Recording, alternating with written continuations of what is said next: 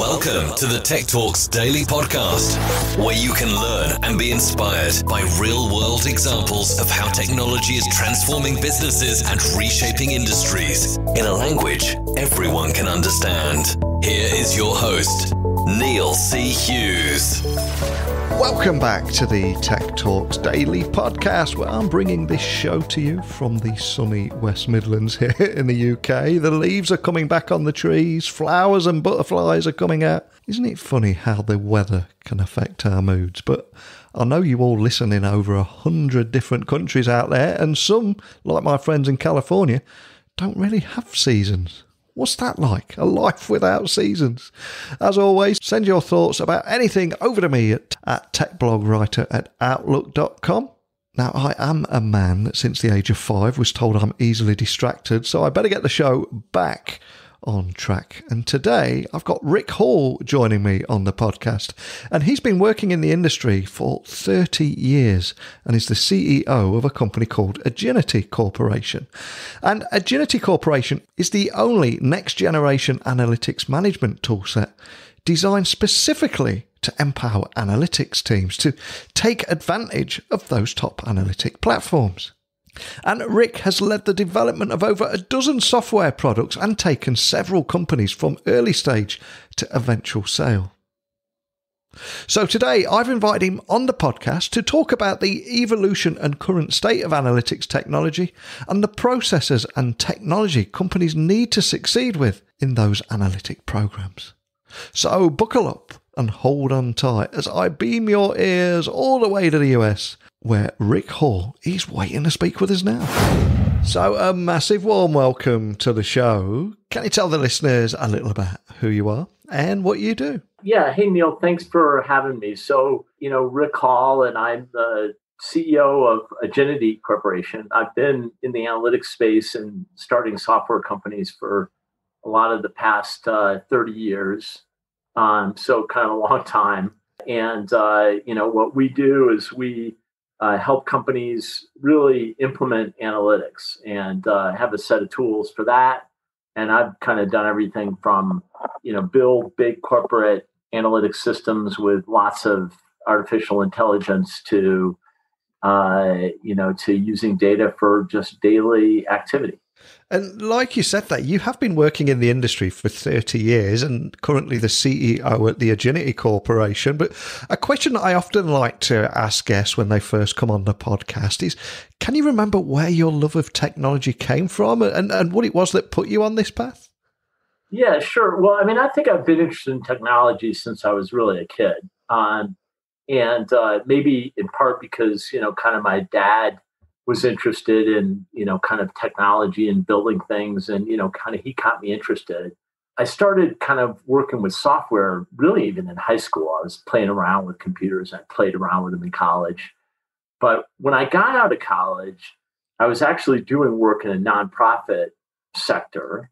And I had a little nonprofit I was working with, and I kept trying to convince them we should automate our membership.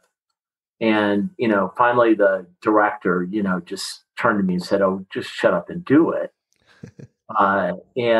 So that kind of started me on a path of, first of all, just kind of automating some basic stuff about membership. But that quickly got into this question of, what separates good members from bad members, who's going to renew, who isn't going to renew. So that kind of, those kind of questions turned out to be data questions. I didn't really know at the time that was going to trigger me onto this path of this intersection of, kind of how decisions are made and data that facilitates that. And that's kind of, where I've been ever since. Love that. And of course, right here in 2021, there's a lot of focus on analytics technology and the importance of data-driven decisions, but it's not always been this way. So can I ask that you tell me more about the evolution and the current state of analytics technology from your point of view? Yeah, so I think that, to some extent, I think probably I defined analytics as using data to drive outcomes, right? So it's a pretty broad definition. And I think that that's kind of been part of computer technology from the early days. But a lot of early focus of computing has been around automation of tasks, right? So we want to do things more effectively because we're going to take out a bunch of human labor and put in computers to do it. And, you could kind of think of that as spurring a lot of what, computing has been about. But that set of activity, it turns out, has produced a whole bunch of data, right? So the data that's come out of the automation of activity has led to, people thinking about, well, that data can be used to improve that process or that activity and other things. And I think that kind of analytics kind of grew out of that. Well, gee, first we're going to automate, and then we automate and we figure out, well, there's a bunch of data. We can use that data to do things more effectively. And, and of course now it's recognized broadly. But I think that it went from, early focus on automation to this, kind of era of corporate data warehousing, this very centralized approach to using data, to, I think, the world we're in now, where it's, kind of data is everywhere, and empowering people throughout an organization to use data is where, we see most of our customers, and I think many organizations are thinking that way today. And there'll be a lot of businesses that are still trying to find their way and make the right decisions. But from your point of view, can you tell those business leaders that could be listening to our podcast today anywhere in the world, the kind of processes and the technology that they're going to need to succeed with analytics programs?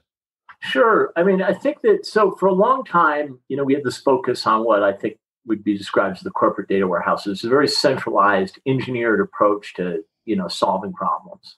And I think that, today we see ourselves in a world that we define as collaborative analytics, where we want to empower people in the business to use data. And to do that, we think of that journey as kind of first a foundation, which is kind of just democratize access to data. We think that's kind of the starting point. As opposed to the old days, the starting point was we're going to go off and build a warehouse and we'll be back to you in a year with the data.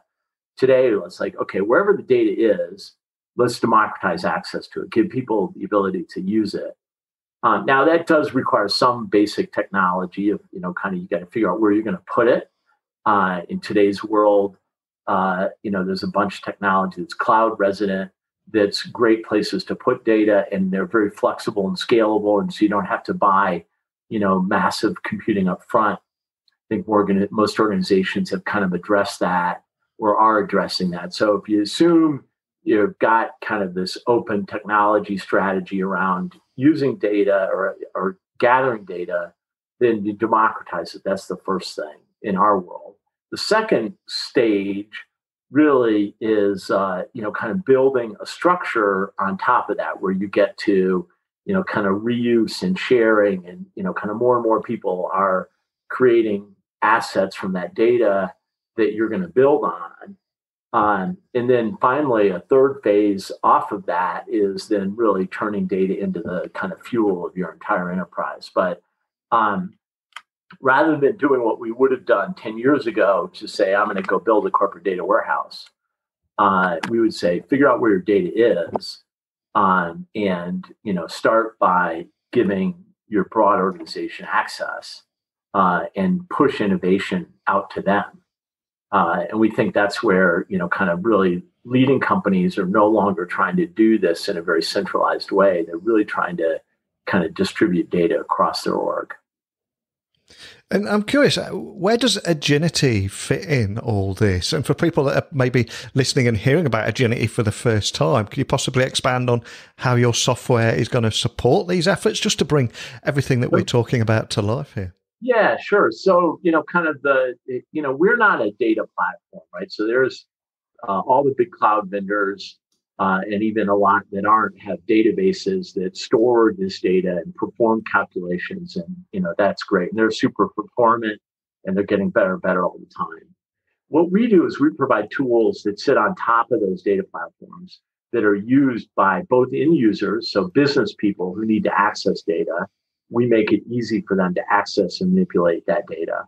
And engineers who build the really complicated data structures also use our tools. So we really sit as end user tooling for both the business team and the engineers to collaborate on building, capabilities. And then we have those tools that sit on top of, these data platforms, right? So we're not a data platform. We're an end user tool for analysts and engineers to collaborate. And you are, as you said at the very beginning of the podcast, someone that's worked in the tech industry for 30 years. And again, I'm curious, if you look back at the lessons you learned over that 30 years from multiple software startups, is there anything in particular that you've learned or things that you've applied with Aginity today? Yeah, so I think that, it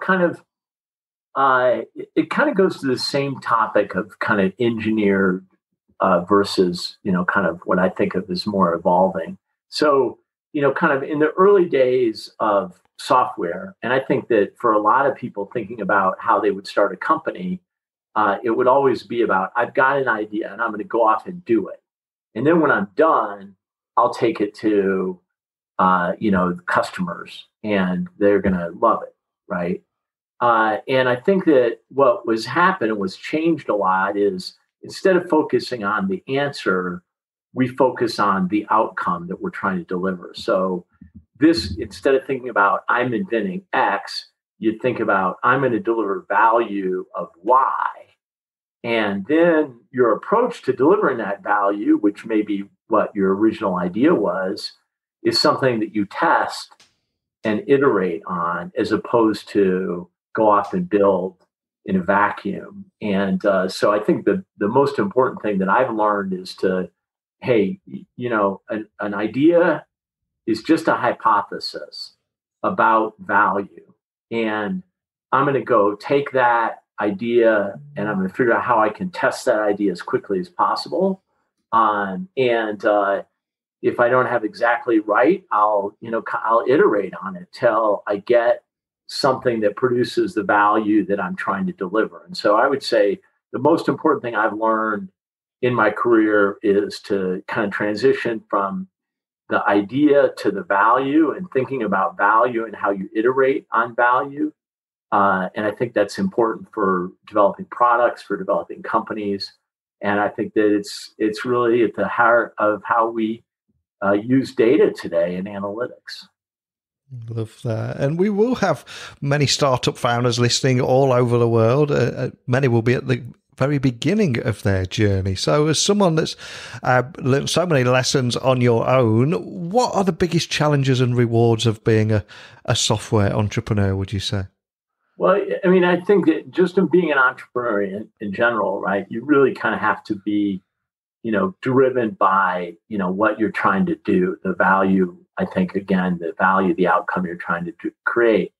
And, we all hear the great stories like the Google guys who started up this company and, it became super successful. But, in most companies, there's ups and downs, right? And if you're going to be an entrepreneur, you have to be comfortable with the idea that when things are difficult, you're going to be the person to double down and take the risk to keep things rolling, right? So, kind of everything we learn about our own finances and, kind of life is, well, when things are riskiest is when you're supposed to kind of spread the risk out and try to, avoid things going wrong. But as an entrepreneur, when things are riskiest, you have to double down because if you don't, nobody else is going to, right? And so you have to be kind of comfortable with uncertainty.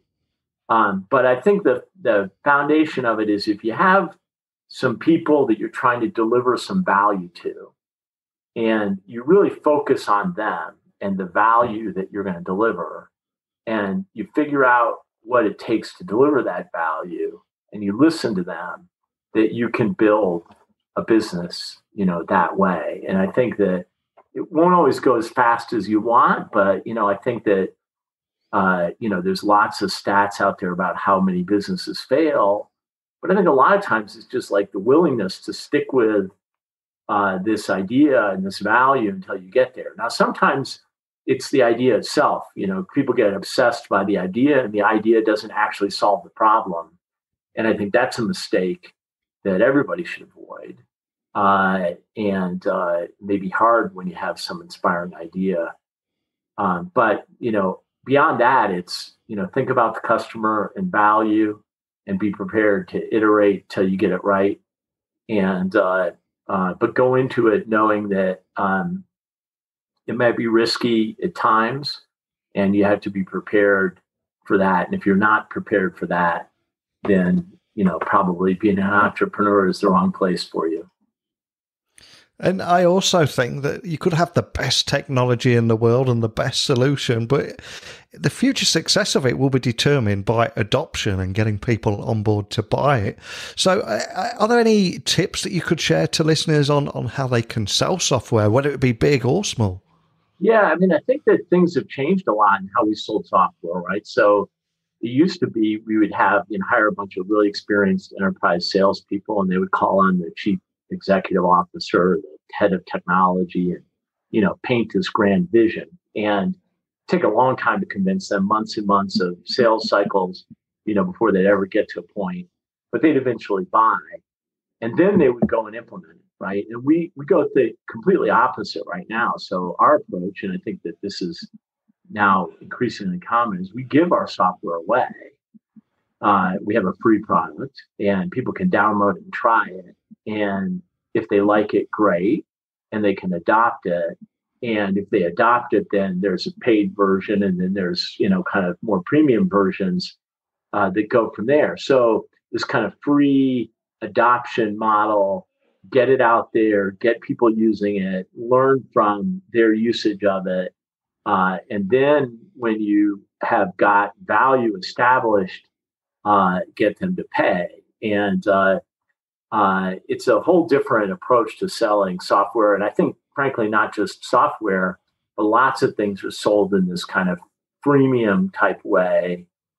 And in our case, also with a subscription model. So, kind of in addition to starting off free, you don't have to pay for it all at once, right? You subscribe to it and you pay for it as long as you're getting value out of it. And, so that really, kind of aligns the sale with the value you're delivering. And I think that is just a way better model for software and for businesses, any business that can achieve that kind of premium and subscription model. I think it's a great model.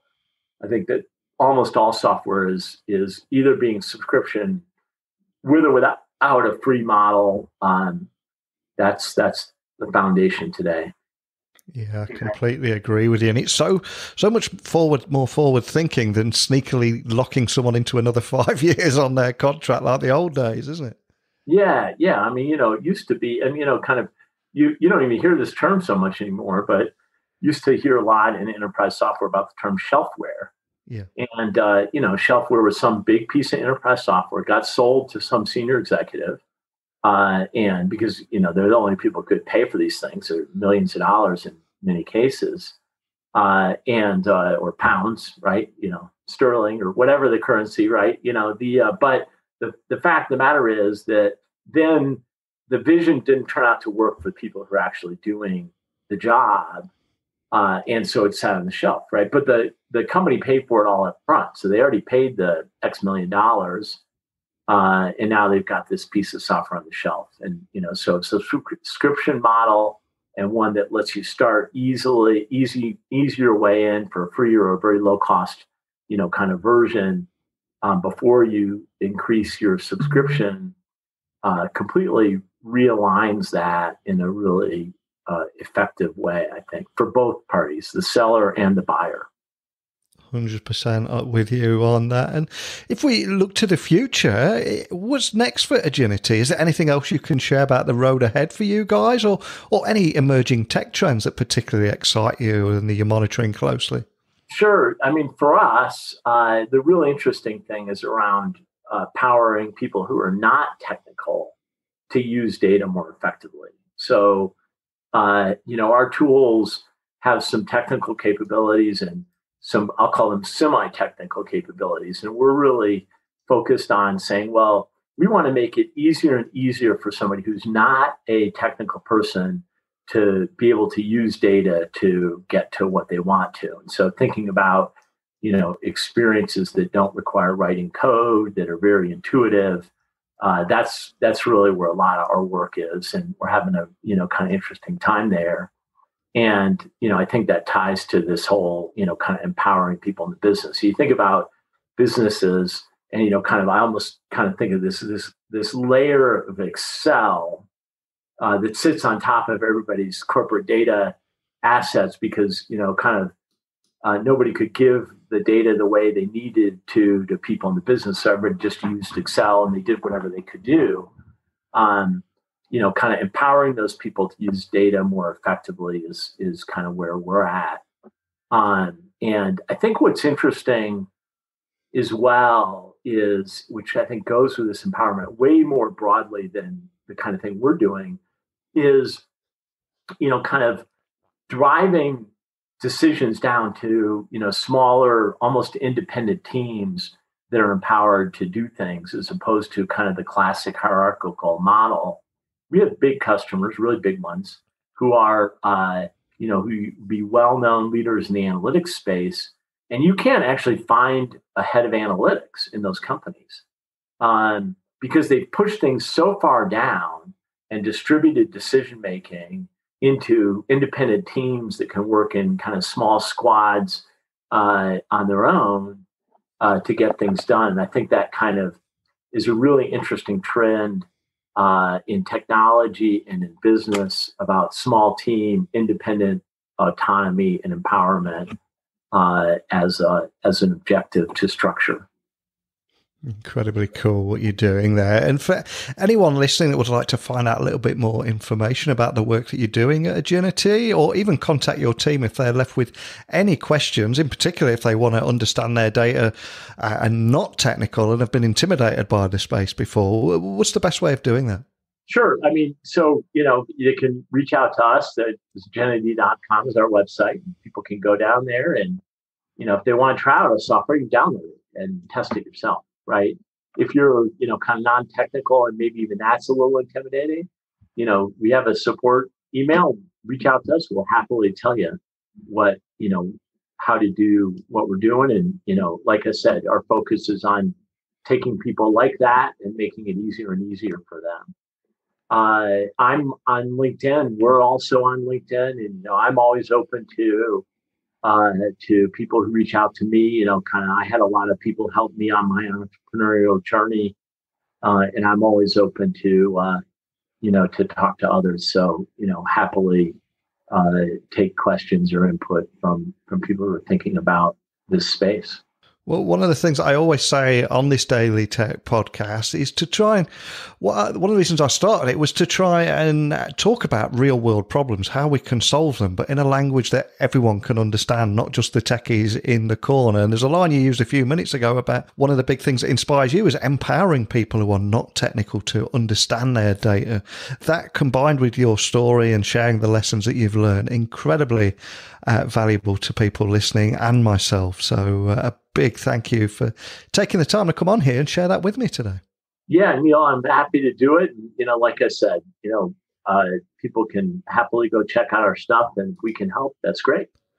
I think Rick is one of life's good guys and a real pleasure to speak with today about the processes and technology companies need to succeed with their Analytic program. Not to mention, of course, how Aginity software supports those efforts and the lessons from multiple software startups and how he applied those lessons to Aginity too. But I am more of a words more than a numbers guy. So for all you listening out there that are passionate about analytics technology, please, this is the moment where you step up and email me your stories, insights and comments by simply emailing me techblogwriter@outlook.com or pop by my website techblogwriter.co.uk.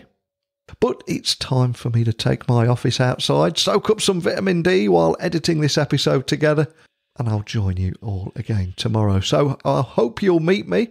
I'll be the guy with a big pair of headphones and a microphone on a boom arm, but I'll see you then. So a big thank you for listening, and until next time, don't be a stranger.